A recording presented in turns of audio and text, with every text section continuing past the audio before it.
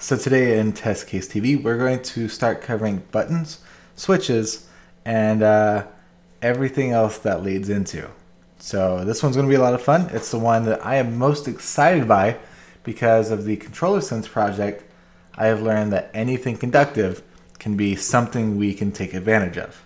So without further ado, let's do this. First thing I'm going to do for the entirety of this video is I'm going to make sure that my multimeter right here is set for continuity. All right, so that's this little icon that once again looks like the little Wi-Fi symbol, and every time that I touch the leads, so where these wires go out to my little clips that I'm going to use, because this is going to make it a lot easier to put it on something and have it just stay there. But every time I touch, we're going to hear a noise. Now that's going to be important because we use this to understand a component without completely taking it apart. And we're going to start with a button. So buttons are something that we've used a lot in our game controllers, in microwaves, and your CD player, and pretty much anything else you interface with that makes it click. It's a button. Your mouse has buttons. Your mouse wheel has a button. It may also have an encoder, but that's a different story. What else has buttons? Pretty much everything. So everything that we interface with that makes a click has a button. And not all buttons are necessarily just the clicky kind, where you hear the...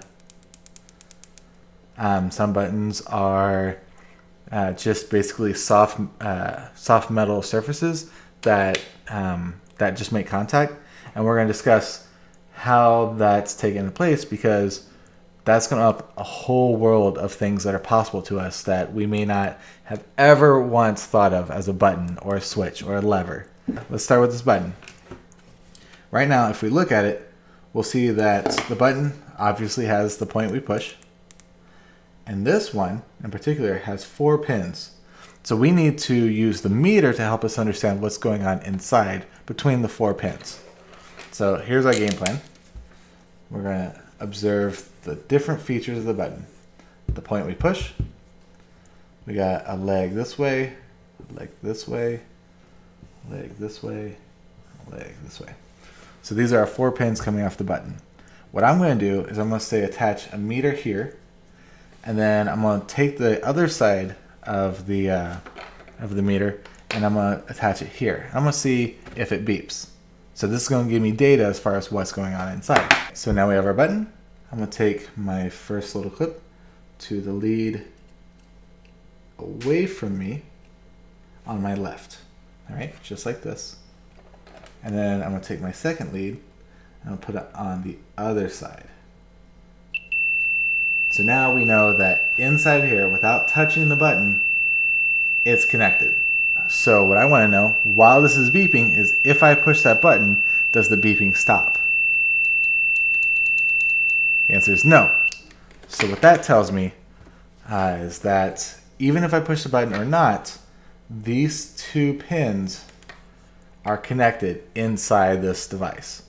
So that means that that's pretty much just like having a wire go through the piece. Now let's try the other side. So I'm going to switch over, and then I'm going to test the other side. Beeps through. So that means that this button, or this pin, is attached to that pin through the device as well. So we now know that we have 2 rails.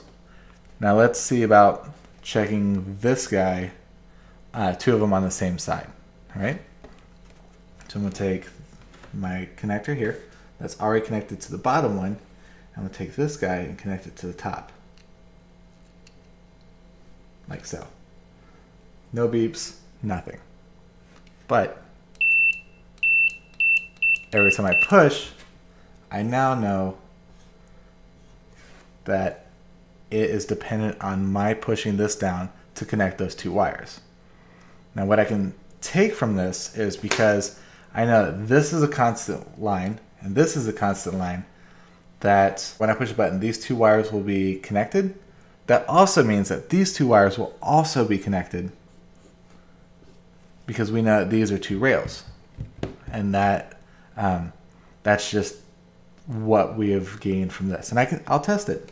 So I'll switch to the other sides.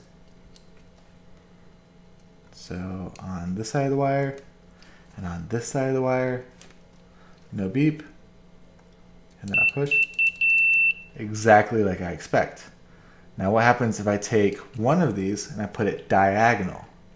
So now I'm going through the wire, or through the button, all the way across to this guy and this guy. So nothing's getting, there's no beeps. I'm going to push the button. So now we know that without any doubt, those are connected in rails, and the only time they bridge across is once that's pressed. So what's happening inside the button, that's super fun. And I know this from taking a button apart, because that's how I learn, is we have basically a wire that comes in, goes across, a wire comes in, goes across. And then this guy's got two pads that are in here, and this middle one has a pad in the center. And when you press this button down, you're actually making this disc, which is bowed out like this, go concave. That's the springing sound of metal just snapping. That's that. So when it goes concave, this conductive pad here and that one are now being connected to this one through this disc. And that's what's happening inside this button. And that's what I know because I've taken that one apart. But we can deduce all of the functionality of the button as we just did with this meter. Now let's move on to a switch. Yeah, now we got a new component, and we're going to take a moment to observe the features of the switch itself. We have the body of it, rectangular. We have this piece up top that moves back and forth. So I know that this piece can move to one of two places, and that's it. So I do this or here. Right, so this is optional. Make this little arrow. And then if I look at the bottom, I can see that there's 3 pins. And those are going to be my contacts. So we're going to do the same exact thing we did with the button, where we attach these wires to our multimeter set for continuity, and we're going to see what happens. Collect some data. So first thing I'm going to do is I'm going to go to the outside edges. So one of these is going to my first wire. The other one is going to go to my third wire. And I'm doing this mostly because it's easiest to get to. And now, with that being said, there's no sound between this wire and this wire right now. I'll move the switch. Move the switch. So now I know that this wire right here and this wire right here does not have any connection whatsoever. No matter what I do, the two outside wires don't actually interact. So I'll erase this. I'm going to put my first connection, and I'm going to put it right in the middle. Okay, so I hear no sounds. I'm going to move the switch, move it back, move the switch, move it back. So what this tells me is that when the switch position is on the left side, farthest away from these 2 pins, there's no contact on these 2 pins. But when I move it over, there is contact.